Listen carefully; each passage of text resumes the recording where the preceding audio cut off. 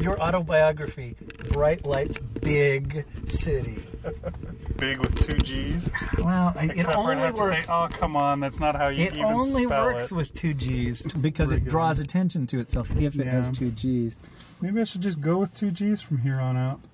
Well, you're BD Anklevich. People always ask me, is it 1 or 2 G's? And I'm just like, it's just Facebook. It's just Facebook, little man. You can do better. You're listening to That Gets My Goat. That was your first mistake. Hi, everybody. Welcome to another episode of That Gets My Goat. Cast. What? Nothing. Cast? Nothing. I didn't say nothing. Hey, this is Rish Outfield. Sorry, he was supposed to say his name, but I said mine first. Yeah, that's the mood I'm in. That's right. And this is Big Anklevich. California Rish is apparently sitting next to me here. Buy my book, motherfucker. That's right. It'll change your life. That's right. I got Hollywood BD Anklevich with me. B-E-E-D-Y Anklevich with me. And we've each got products for you to buy. And if you don't buy them, you can take this. Oh, I forget it's a podcast. I did something rude with my hand. Yeah. I did something rude and mildly pleasurable with my hand just now. So, suck it. Actually, well, it has been a long time since California Rish showed up. Maybe we'll invite him back at the end of this episode. Are you sure that's not Jersey Rish? I forgot the first time I did that voice. You're like, what? How is that California Rish? Have you ever known anybody in California to talk that way? And I guess California is full to brimming with people that aren't from California. So I guess it still kind of makes sense, but only sort of. There's a voice in the back of my head. In the same way that, Marty, you've got to come back with me. I just flip a switch and suddenly it's Dr. Brown. Yeah, I flip a switch and it's California Rish Outfield, you tool. And I don't know why he has that accent, but he did the first time. And plus, my hands start doing the gesticulating when it's California Rish. What he needs to sound, California Rish should sound like, James Woods when he was Hades on the Hercules Disney movies. Like, oh, baby, yes, buy my book. You love it. It's wonderful. Yeah, we'll go home, we'll schmooze, we'll have some group sex, and then take a nap. We'll do a line of Coke. We'll go to a Scientology meeting. See, again, I've got that voice. Where it was California Steve Buscemi there. But California Joe Pesci coming up. Because he's really California. What, you didn't read my book? What's wrong with you, you f***? You read my book. All right, well, there's going to have to be a lot of bleeping in this episode. I apologize. Yeah. R08OT, do you mind doing that? You, R08OT, you big bucket of Hopefully he will bleep that. I derailed our conversation. You had a mission statement for this episode, something that a goal that you were working toward, or a vision. What do you call that? Where it's just like, okay, hey, welcome to the shareholders meeting. This is our thing for the year, or our thought, our focus is going to be on this. What was the thing that our mission statement? Our mission statement for the year, and it is. Take me back to the Paradise City where the girls are green and they have the girls are green. The grass is green. Okay, never mind. Forget about the mission statement. Just, you need to make money for the CEO. He's a billionaire, got a very small retirement fund for all of you. So he's trying to compensate for that. Yes. By making more money. We go to Wendy's on Mondays. Now, it's a new tradition. I think we've done it for 3 weeks in a row, but maybe even 4. What do you think? I think we did it for 4 because last week was a sad attempt at it because we went to see Logan and I also forgot my keyboard. And then we wound up in a rush because we only had like 20 minutes before the movie started. So you wrote a decent amount. I don't know how much you wrote. And I think I got in 61 words. By typing on my phone's keyboard. I think I typed about the equivalent of 3 tweets. I felt a little bit bad for you, but as usual, I felt more bad for myself. Because, gosh, I've got so much experience there. It's just like, please hire me. I've got all these years of feeling sorry for myself under my belt. I can do it in a second. I can wake up first thing in the morning and feel sorry for myself. You show me any person on the street, I can beat them at feeling sorry for myself. But anyway, I was editing our episode the other day when I was chewing the ice. Do you remember that? And you kept saying, hey, hey. And what sucks is I had been doing it for like 3 minutes before you finally said, hey, are you chewing ice? And you didn't notice it. But the microphone, it noticed. Yep, it does. The microphone always knows. It's March. It's past mid-March for you guys. It's July 1st probably for you guys. So, here's another bleep. Sorry. I am really on one today. You really are Jersey, Rish. I think Jersey is a lot more known for the liberal use of the F word than even Californians. I'm sorry, guys. You caught me in a weird mood here. But February, you vowed this before February, that you were going to write every single day I vowed it like the February. day before February, though. Are you sure? Because I think... Oh, you told me I recorded an Anklecast, and I said I'm going to write every single day in February, so I've got to do it. And the second you told me that, I thought, oh, well, I'm going to do that too, starting today. And you made it. 500 words every single day in February. Yeah, miracles do happen. Not in my experience. So then, where anybody else would be like, yay, afterglow. Here, pass me the cigarette. And would just stop. They would just be done. They would be like, hey, I set a goal. I achieved that goal. Now I'm going to get super, super fat. You super wasted. Right. Well, I mean, that goes without saying. You said, I did good in February. I'm going to up it to 1,000 words a day in March. Because you don't like yourself much. You're a masochist. Glutton for punishment. Yeah. I don't know. Well, I do know why I did this. Because I still, in the back of my mind, and I had to look this up, I followed the trail back on my blog until I found the original time that I pledged to do 500 words a day for a month. And it was 2011. It's 2017 now. It was 6 years ago, and I had no idea. Don't get old, folks, because that's what happens when you're old. Time just flies past. It's like in those shots in anime shows where there's just those things flying past their heads. You know those shots? The lines? Yeah, the lines, so that they can, just use that shot for any scene, no matter where. Oh, that's my life flying past like that. It just zooms past so fast. And yeah, 6 years it's been since I did that the last time. And if you'd asked me, I would have said, 3 years ago? No, I went like 3 years without writing more than a 1,000 word story. So yeah, anyways. Did I mention that I'm good at feeling sorry for myself? Really doing it right now. Yeah, freak out aside. Yeah, I saw that, and I still, fresh in my mind, was what I did when I finished that. I did that for a whole month, and I was like, oh yeah, I did it. It's so great. Afterglow, and I got wasted, and I'm just like, I'll take a couple days off, and then I'll get back to it. I'm going to keep doing it. And I took a couple days off, which turned into like a week off, which turned into 3 weeks off, which turned into, I blew it completely. Did you have the chance to be a real writer? I did. I had the chance to be a real writer, and I blew that guy over there. Oh, he's got a nice car. Yeah. So after that was over, I looked back on it and I thought, oh, you idiot. I don't know why I didn't jump back on it and just say, okay, yeah, you blew it. But, hey, December, let's do it again. Or November, or whatever. I think it was September of 2011 that I did it the first time. I could have, any time within the last 6 years, done this again, but I never did.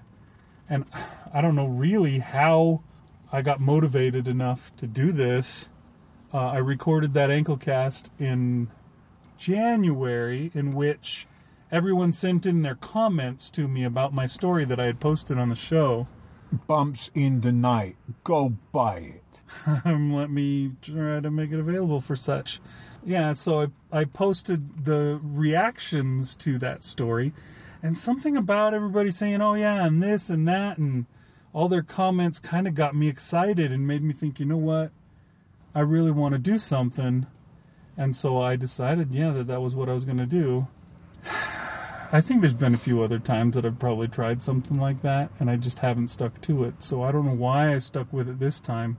But by sticking through all of February, getting to the end, I knew I couldn't stop there.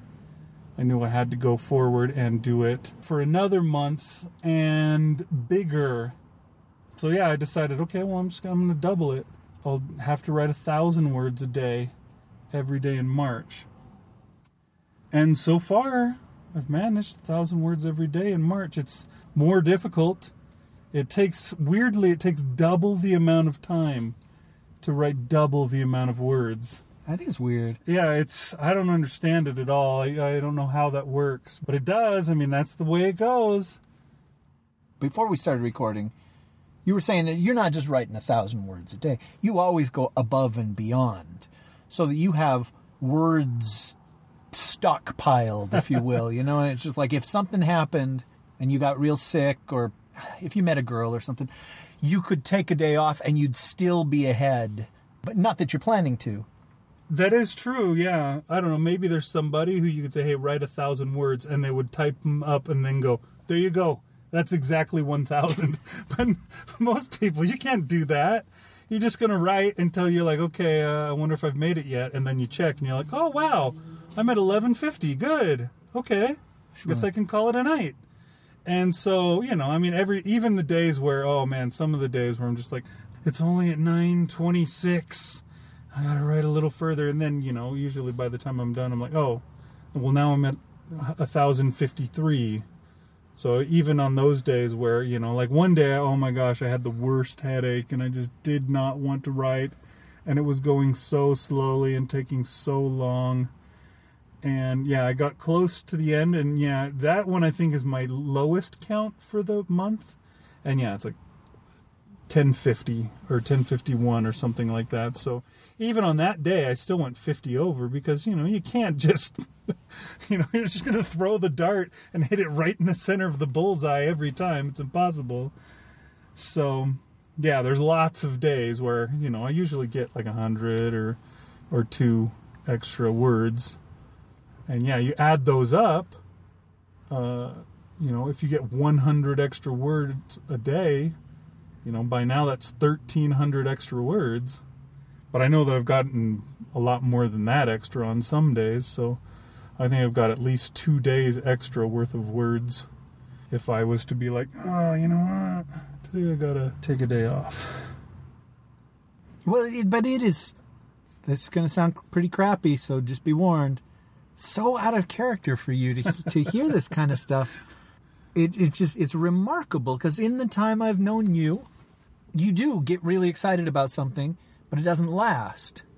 And for this to have gone 40-something days, it's totally lasted. And you show no signs of stopping. The day, the prover, the example, the exemplar was the day that you had the splitting headache, and you still forced yourself to do it. Because I was just like, there were 2 or 3 nights ago where I didn't want to write, and I realized I had written nothing. And I was like, well, I don't know that I care. And that was it. I still did it like an hour later because I thought, well, if I spent 15 minutes, I'd be good. But I didn't have a headache. I was just lazy. And you still did it when it was super, super hard. We've been talking about this for a decade, or even longer maybe, from when we first heard this horse shit about if you do something 28 days in a row, it becomes a habit. It's something that I don't believe in and you don't believe in. It becomes a habit, but if you don't do it 1 day in a row, it stops being a habit. Yeah, and see, that just flies in the face of the definition of habit. But it's remarkable that you've been doing it, and I've been doing it as well. I've not skipped a single day. I've been writing, and I wrote more than you did in February. But in March, you've way, way eclipsed me. And there have been a few days this month where I've sat down and I'll be like, okay, I'll do 1,000 words. And it's hard, man. You said it's twice as hard as doing 500. It's way more than twice. because there's like a natural rhythm or whatever, and 300 words I can do in no time at all. And then once we pass 300, then it starts to be more of an uphill battle. And yeah, about 500-600 is the, okay, that's good. I feel like I've accomplished something. I need to stop. And then you have that last stretch when I just don't want to do it anymore. Mm-hmm. I have to force the muse or whatever. And I know there are people that write for hours and hours every single day. But the point I'm trying to make is it's been remarkable just in the 45 days, 50 days that I've been doing this every single day, how much progress I've made story-wise. You know, I finished a novella, a complete novella. I wrote a short story. I started another novella, and by the end of March, it will be done as well. And in the past, a novella was a 4, 5, 8, 9 month process. It took that long to write it, and there are several out there where I didn't last the 4, 5, 6, 8 months. I just gave up, despite all this work and all these words that I had under my belt. Forcing myself to write every single day, it's unbelievable how fast I get to the end and then can just start on the next project because I don't take a day off or a week off or whatever and not write for a while. I'm supposed to write the next day. I can see how somebody could just do this every single day of the year and be a writer. And they've constantly got new product coming out. We were talking about that lady at our writer conference who publishes a novel every other month. It floored me. It's like, how is that even fudging possible? It's like Kirk Cameron having 2 dates to the prom or making that terrible Christmas movie. I believe it now, just a month later, because I could write a novel in 2 months if I really worked hard on it. When you stop and do the math, which is goofy, and I can't remember if I've gone through this entire process on the podcast before or just while I was talking with you, but I don't think it was on the podcast. It bears saying again. I'm going to say it again anyway. So I went to a panel at this conference, and the woman was saying, you have to publish something every other month, at least every 3 months. You in this day of self-publishing and all that kind of stuff, you got to stay in these people's minds because you don't have like ads and stuff like that are going to be out there. Your book's probably not going to be on a shelf that they're going to see. And people don't look at shelves. They don't go to bookstores anymore. So if they're not thinking and remembering you constantly, then they're going to forget about you and stop buying your stuff and never come back.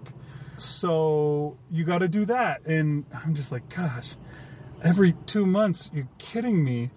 But then I was writing and I decided to do 1,000 words a day. And I sat down and I thought about that. And I said, that'll be cool because by the end of March, I'll have 31,000 words that I wrote in March. And then I thought, the woman in that panel said that she writes novels that are YA novels, and they're generally around 40 to 50,000 words.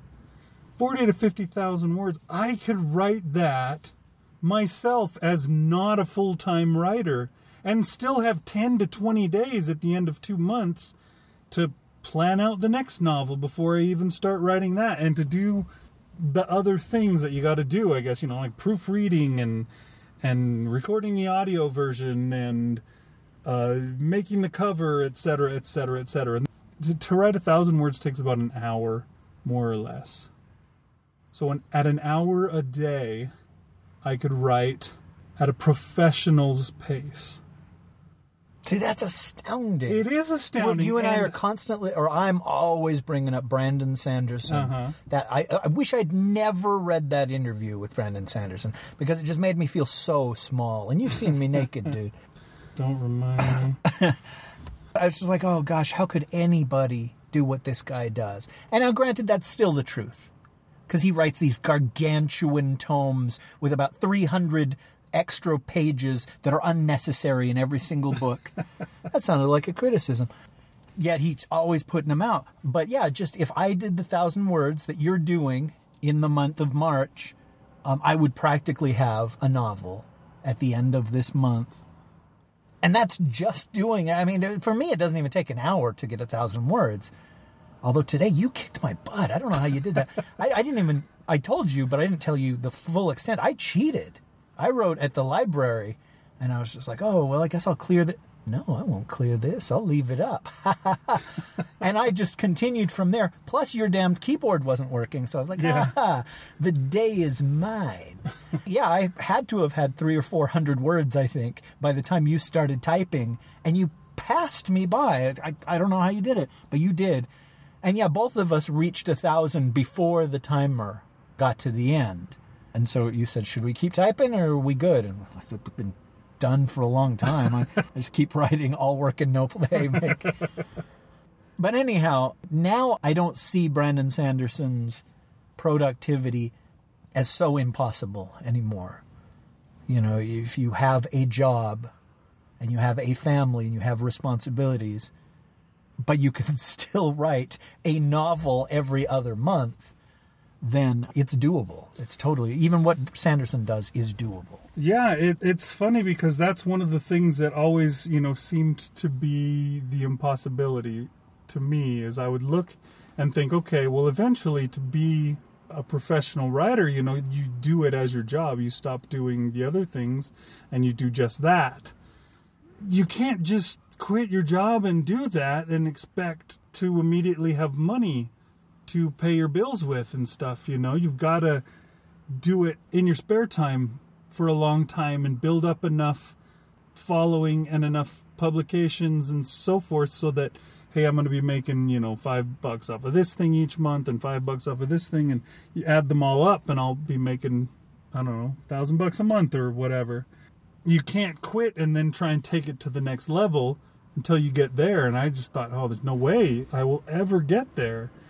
You got to do it full time to ever be full time. But yeah, it wasn't until this that I realized that you don't have to do it full time. Just an hour a day is all it would take to really get you over that hump. And the other thing I thought was funny was when I tried to figure out, I was like, okay, geez, if I make 30,000 words in a month, how many words does that make in a year? Uh-oh. And stupidly, I did it the wrong way by saying, okay, what's 12 times 30,000? I was like, there's 360,000, right? Right? Is that, I don't know why, but, and then I thought, oh, dumbass, there's 365 days in a year, just 365 plus 1,000 is what you would do. So, you could do 365,000 words in a year, writing 1,000 words a day. Now, Brandon Sanderson's gigantic tomes, I don't know what they run, but I would say 200,000. So you could write 1.5, almost 2 of those a year, just at 1,000 words a day. That's amazing. But again, doable. Exactly. And that's what I've learned by way of doing this. And one of the things that I'm considering, and I don't know if I will or not yet, is what I should do in April. I will knee you in the groin if you say 1,500 Where words. do I go with this? And I was thinking, do I want to try 1,500? Is that worth going for? That makes it probably an hour and a half a day that I'll have to spend on this. And I'll probably have to be a little more wise with my time if I'm going to do that. Do I want to do that, or do I want to keep at what I'm at and add something else? I haven't decided exactly what I want to do with April. There's a lot of things that I need to do, I think, to be a writer. We've talked about some of them just in our chats, and we've talked about some of them on the show. Getting a Patreon together, getting a website together, learning how to publish all this stuff, learning about publishing, as paper books, paperback books and hardback books, and how you can make those available for people and what the best way to do it is, etc., etc. How to deal with the business end of things. A lot of that stuff I don't know, and I think I need to know so that I can get to that as well, because I'm willing to bet that those people that work full-time as writers probably spend half their time not writing. It's all the other end of the business, putting together their covers, however it is that they put them together, and getting an artist or doing it themselves. A lot of people are artists as well and like to do their own covers, etc., etc. All those things, talking with editors and getting people to proofread their stuff and so on and so forth. And that's stuff that I suppose I will need to eventually. And, maybe I could do it something like, I write this many words a day, 6 days a week. And on the 7th day, not rest, but do, the one other thing that I need to learn or something like that during my time. I'm not sure how exactly I'll go about it, but I'm going to up the ante come April in some way. Maybe it's human nature, or maybe it's maleness. But I hear you say that, and I'm like, well, I'm going to do that too, man. I'm not going to let him win. So when you upped the ante, when you said, I'm going to do it another month, I said, okay, well, I'll do it another month too. But two, I said, okay, well, my goal for March is I'm going to publish. Because, yes, writing is really good, but what Rish Outfield does is he writes, and then he doesn't share it with anybody. True enough. And so I made a goal of publishing 5 things in March. Just between you and me, I've already got 2 published. Can I tell somebody about that, like, later or something? Well, if you want. Has to stay between you and me? No, it's going to be in the podcast, so it doesn't matter. And I've told you before that one of the things that Abby does is that she writes a short story every single month for her Patreon people, followers. I still haven't figured out what the word is. Somebody that supports you. Patrons. Okay. Patreon patrons? Yeah. Sounds like a Marvel Comics character. Patreon patrons. So as one of my goals for my Patreon, not goals, but reward tiers, if that's what you call it, I said, if anybody bids this, if anybody... clearly I am very experienced. We'll say pledge. Yes. If anybody pledges this, then I will send you a story every single month, figuring that nobody would. But if somebody did, I'd be like, okay, well, this is the least I can do to pay them back. And so, yeah, that's something that I got to do every single month too. But it's good. It's good to keep putting stuff out there, like you said, with the lady that said, every right. other month, she said? She said at least every other month. Every other month was like the outside edge. You got to do it more often than that. And I can understand that. I mean, my wife reads voraciously, and she reads a lot of the same authors. She goes, the way she gets her books is goes to the thrift store and goes through the bookshelves there, and just any book that's by some of the authors that she likes, she'll buy it if she hasn't read it.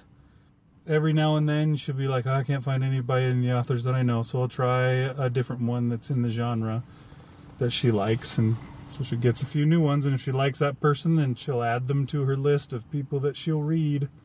Yeah, but she'll read, the same author 5, 6, 7 books in a month by the same author if she can. Wow. If she has ones that she hasn't read before. Well, and it would be great to hear that there's somebody that liked my stuff enough. They're just like, yeah, whatever you've got. Anytime you put something out there, just know that I will buy it. My sister recently got a Kindle, and she said, oh, hey, how can I read your books on my Kindle? And I told her to go to Smashwords, and there were some free things because I didn't want her to pay for it because I'm a moron. Although it's my sister, I didn't want her to pay for it. I can just give her my stories if she really, really wants them. Right. But anyway, she went on to Smashwords and downloaded everything by me. I was surprised because the one that she liked was Greetings from the Ninth Sector. And I was just like, but that's sci-fi. Why? And she's like, well, I just liked it. And I said, well, were there any that you didn't like? And she didn't like Slight Delay. Oh, that's the bunny suit one? I gotta say, probably my favorite story on Smashwords, at least. And I understand it's not for everybody. She's just like, hey, the story just ended. What the hell was that supposed to be? But that's why I like it so much. It's just a bizarre, stupid bunny suit story. But anyhow, I guess I was hoping that there's somebody out there who's not my sister is that same way. They just can't wait. They're hoping that I put more stuff out. Makes me think of that Ben Folds song. I am good enough. Better than them, I kick their asses. They like my stuff. All my family tells me I'm great. Really? Oh, my family tells me I'm great. Oh, that's funny. But anyhow, sorry, that's what I've been trying to work on in March. But doing the writing every day, too. And you can always do something better than you have been doing. And I definitely have fallen short with that. But baby steps. Writing every day is an accomplishment. And publishing 5 things in a month is an accomplishment. And next month, there'll be different goals. So. Yeah, that's one of the things I'm considering. It's just what it's going to be next time. But again, just like I did at the turn of this month, is I don't want to lose the momentum. I want to keep it going. I don't want to stand pat and just, I want to just do 1,000 words next month too every day. That's probably fine. Because it's the same, and I've already done that. Can I do more? What can I do? Where can I take this? And, I do have to evaluate what such effort is doing to the rest of my life. Am I ruining my life? Am I, ignoring my entire family and my children think I'm a stranger or something like that? I'm trying to avoid that, and I think I'm managing. Sometimes it means staying up really late, which is not always good because I also have to get up pretty early in the morning. Trying to figure out a way to deal with that too. I'm much more of a night owl as opposed to a morning person, though. I can stay up pretty late without too much effort, but getting up early to do things is a real struggle. So I don't know that I'll turn things around and do it the other way. But I feel like I'm finally getting there. I feel like I'm achieving what I've been dreaming about for a long time, and I'm making it a habit. It's becoming a thing that I'm going to do, that I'm not going to stop doing. I'm just going to do it.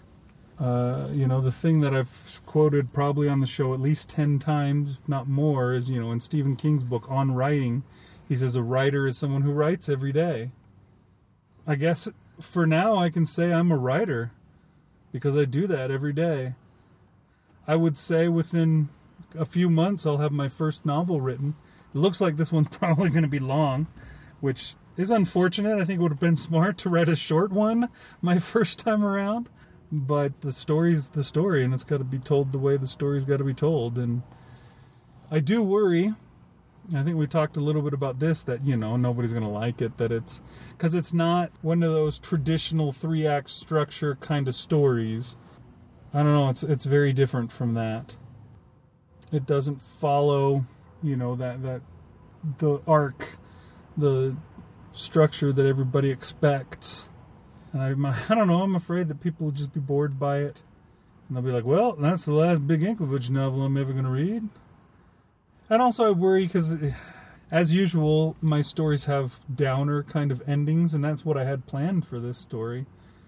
Now I'm sort of crafting something different in my head to keep the downer ending from being the ending.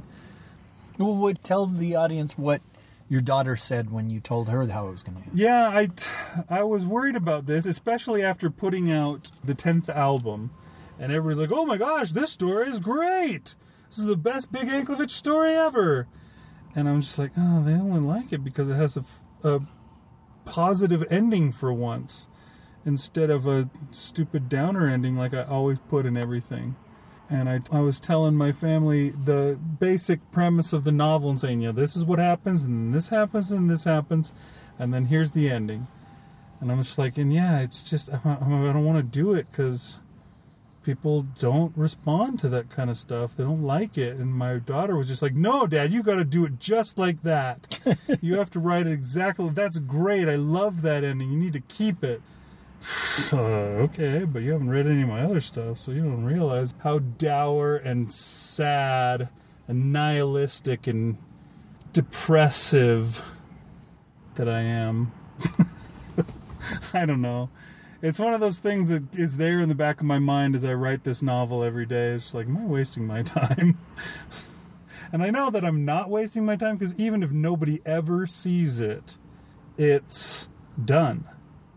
It's one that I wrote, and I can say, yeah, I wrote a novel. And I'm writing another one. What do you think of that? Hollywood BD Anklevich here saying, suck it. I'm better than them. I kick their asses. I can all do my this. family says I'm Yeah, great. all my family says my stuff is great.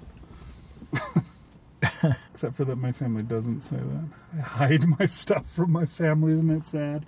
I don't know if it's sad, but I certainly can relate. A magazine came the other day. I sold a story to a magazine, and they printed it, and they sent me 2 copies, and I handed it to my niece, who is 16, and I was like, look, check it out. And she looked at it, and she's like, oh, neat. And I don't know if she knew that I was pointing at my own name on the magazine, or she was just like, oh, thanks for letting me look at the magazine. And then she set it down, and I was like, oh, okay, well, I guess no one will ever read this, but it's something that you and I have in common. If I give that magazine to my mom, she's like, I'm very disappointed in you, son. Like I'm 8 years old all of a sudden. Yeah. I just recently listened to your podcast where you spoke of Mrs. What was it, Bigley? Mrs. Bigler, the typing teacher? The one that saw your story that had an F word in it or something like that and turned you into the principal I had to meet with the fudging vice principal of my parents. for putting the F word in a story that you were typing. I don't think that would have happened where I went to school, but I did. I'm from California. Yes. Yeah, you had a middle school. That's weird that you remembered that. That just kind of blew my mind as I heard that. I was like, what? I don't know. Was it in first grade? I'm not sure what episode that was that I referred to her, but there's no way I didn't call her a bitch. Of all my teachers, that's still the one where I was just like, wow, she sucked. But I can type faster than anyone I know. So. Good. It's one of those things. Sometimes I wish I could just go back in time and say, okay, I'm going to have a typing contest with you, Miss Bigler, in front of all of these students. And if I win, then you will shut the hell up. But if you win, then okay, give me an F. Give me a U is what she actually gave me. A U was unacceptable in the class, which is worse than the F because you were suspended or some shit like that. I think I may have released a monster. And so, yeah, sometimes I just dream about that. And it's like, there's no way even a keyboarding teacher could beat me in typing now. There's no way. Speaking of keyboarding, I was watching a football documentary the other day, and I found out that Troy Aikman was a statewide champion at typing. Well, that came in handy with the... it prevented him from so many fumbles. That's right. That's right. He was really able to get that hand snug right up in that guy's butt crack. Plus, Troy Aikman was that finalist on American Idol, and everybody liked the most. A little bit effeminate, but we liked him. And he had a guest starring role on Phineas and Ferb. I hated it. I sort of made a football joke, but it was more a reality singing joke. Yeah. So, yeah, I think as far as things go in this whole process, it's going well. I see everything on the up and up. Right now, I have the rose-colored glasses on. Salmon. It's salmon. Oh, it's clearly salmon. Yeah, I see everything looking positive in the future. And, I do fear a little bit because I've gotten really into a lot of things over the years. I've been really into selling figures on eBay, and I don't do that anymore. I've given it up and put it behind me completely. And I used to be really into soccer, and I was one of those guys that painted their faces and made flags and took them to I was at every game, and I had a drum that I played and I chanted, and he was so into it that for an entire season they used his image in all their advertising. Which sounds like a lie, but it is not a lie. They used it with absolutely no compensation too big. That's true. His face was on every... They were on the ticket stubs. It was on website ads. It was on the program. Program, that was the word I was looking for. And yeah, it was a little and I don't do that anymore. I go, I'm lucky, if I'm lucky, I go to a game a year. And there's lots of other things on top of that, you know. I could keep listing them off. I'm not going to bore you guys with For a while there, he was so into toe licking. You would not believe it. It's like strangers, he'd be like, hey, this is going to sound a little strange, but before you say no. I would go on the forums about it and learn like new techniques. He did. And now, what? You probably don't do that even once a month? Maybe twice. Maybe 6 times. Oh, okay. Well, maybe you never quite leave that behind. So one of those things, you do that 28 times in a row. And, 28 days in a row, things become a habit. Yeah, I mean, I used to do a lot of those things, and I don't do them anymore, and so I do worry about that. You know, right now I'm super positive, and I feel like it's time that I'm finally going to fulfill my life's dream, my life's goal. I'm going to do this thing, and I'm going to make it my life, but I do fear that there'll come a time when I'm like, no, man, I think I'm done with that. The desire to tell stories has been with me forever, but I might follow it. Another thing, I was super into running. I would run all the time. I ran, I made a goal to run 500 miles in the space of a year, and I did it. And I haven't run in a year, probably. I hate it. I feel like I blew it so badly, and I don't want to do the same thing with this. I do fear that there's that possibility that I'll let it slide and then, be like, oh man, it's been a year since the last time I wrote. That sucks. But the difference, and maybe there is no difference, but the difference between your soccer excitement and your running is that even if 5 years from now you no longer write, you have a novel that you wrote that hopefully is out there and somebody can discover.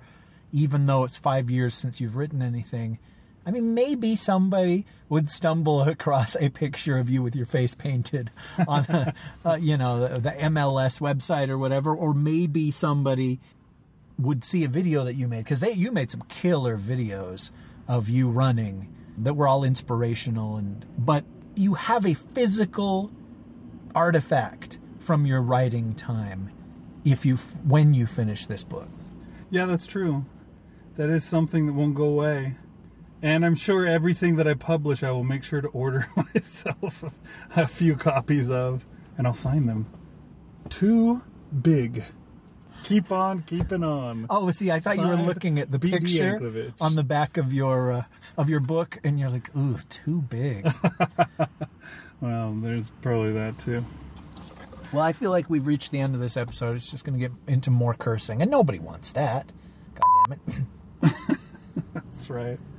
And that fan sweeper truck has shown up. Oh, yes. So my enemy. I think it only comes on Mondays. I think that's what the deal is. No, that's you. Yeah, so thanks for listening, everybody. We'll be back again probably next month and tell you how things are going. And we'll tell you about what's available to purchase. What's available to purchase right now, Rish Outfield? What's your most recent publication? You said you published, 2 things already so far? I did. I published New Year's Day New Year's Day. That's a long one, right? In text and audio, and then I published Varkolak in text and audio. That one I remember being long, too, but maybe it's because I read it at like 1 a.m. I remember that one specifically because I think I said, the end. And you're like, all right, well, I guess I'll see you later. And you left immediately. The sun was coming up. Yeah. It was so late when I read that story. But yeah, that one I remember being pretty long. So they're both novellas? I don't know. I don't know what a novella is. How many? Okay. I don't know. What's a general word count? I don't know. I know that New Year's Day was really long because I once printed it out. Yes, you did. And I still have some of those pages because it was a giant stack. Yes, it was a lot. I did print it in large type so that we could read it without any strain whatsoever. I used to always do that. I'd print it at 16-point font or something like that when I'd print it out. But Ooh, that one was long. I must have gone through hundreds of pieces of paper that weren't mine to print that out so that we could read it, which we never did. I read it to myself, and yeah, it was good. You should definitely check that one out. New Year's Day is a good one. And how do you say that other one? I don't know. I say it. it's Varkolak, but Okay, Varkolak. in the audiobook I pronounced it Varkolak, and so I don't know. Okay. Varkolak. Go and pick that one up too. That one's a good long one, and it involves werewolves. Whereas New Year's Day involves a creepy old house. So next time, I guess I'll be asking you the same question. What can they go out and buy? The guy's just parked right next to us. It's like he knows we're podcasting. Yeah, he got out with like a leaf blower, and he's over here blowing it right next to our cars. Thanks, dude. I guess that's what we get for being the only cars in the parking lot. All right, but yeah, go check those out, and we'll be back again with another That Gets My Goat coming up soon. Thanks for listening, folks. I've been Hollywood Big Anklevich, baby. And I've been California Rish Outfield. Buy it! Yeah, it'll change your life. That Gets My Go is produced under a Creative Commons 3.0 license. This show is lame. As lame as Rish Outfield? No, not that lame. Stay. Bark, bark, wagtail. Good boy. Good boy. Really, Big? Seriously?